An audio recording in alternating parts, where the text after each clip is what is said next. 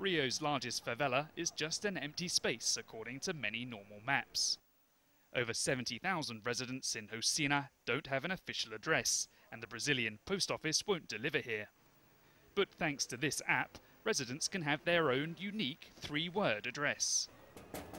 A local delivery service is now using it to get people their packages.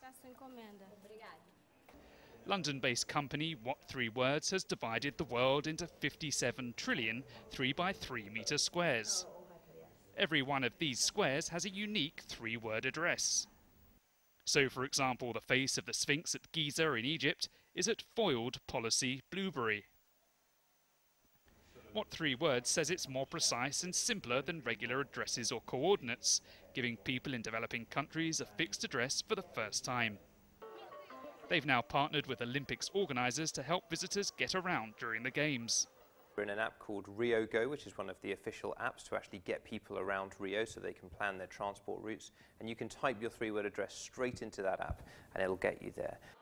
If, say, you wanted to meet next to stand 102 at the Olympic Stadium, you'd simply type Glider's Blizzard Pickle into the what3words app. So somebody would get the what3words app, they would find the 3-word address where they wanted to talk about, that precise entrance to the stadium that you're going to meet. What they would then do is give you the 3 words, and then you simply type the 3 words into the Rio Go app. Say, this is where I want to go. And it will then route you there using the best public transport to exactly that 3-metre entrance to the site. 500,000 foreigners are expected to pass through Rio during the Games that run until August 21st. what3words hopes their precise and simple system can keep fans on track and ahead of the Games.